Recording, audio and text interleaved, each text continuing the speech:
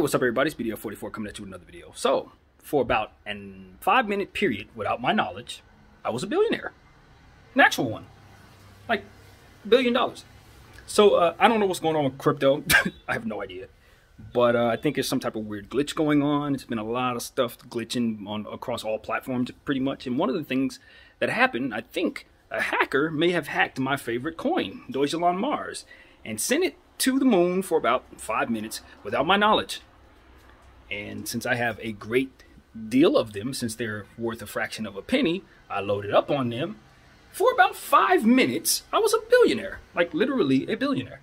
So, yeah, I thought that would be some interesting news to share with all of you guys, that I was a billionaire for a second. And I want to say it for the rest of my life. I will tell everyone who's listening that there was a moment in time where if I would have been looking at my phone, I could have tried to execute a trade. Now, probably wouldn't be able to pull it off, obviously, because there's a couple of reasons why you wouldn't be able to pull that off. For one, you have to sell that in increments because they don't allow you to sell it all at once, just like they don't allow you to buy it all at once with this particular lender. So, yeah, that wouldn't have been the case. I wouldn't have been able to actually do that, which is why I'm comfortable in settling in the understanding that there was never a chance for me to actually get this money.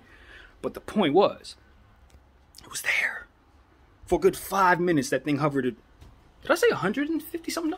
No, I think it was 200 and something. I think it was $250 a coin or something, like 265. I think that's where it peaked at. And it was 225 at like 3 minutes later. So it stayed up there for like a good 5 minutes before coming back down to where it's supposed to be at its regular price. So needless to say, that was a crazy glitch.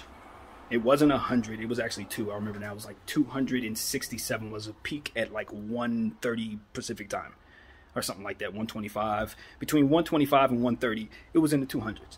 And then tumbled back down to fractions of a penny once again. So, I don't know if that was real. I never actually saw it in my phone. I just looked at the lender afterward and saw that that was what was represented in like 2 different lenders that I checked.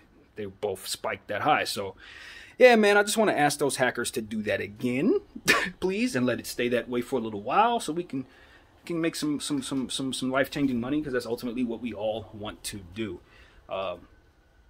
Yeah, so I just wanted to say that, man. The thing about crypto, you guys, is that it is attached to the World Wide Web of things. It is an electronic entity. So there are going to be times where the great geniuses, hackers of this world are going to do things like this. And when they do, there may be an opportunity to either make a lot of money or lose it all. So, it's all uncharted territory. It's all really, really exciting. I'm having a great time with it.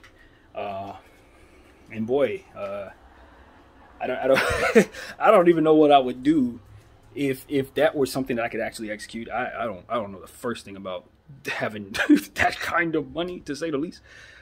So yeah, that was just a nice little story to tell, man. That's something I'm gonna tell people for the rest of my life. Like, yo, for about a good 5 minutes, your boy was a billionaire.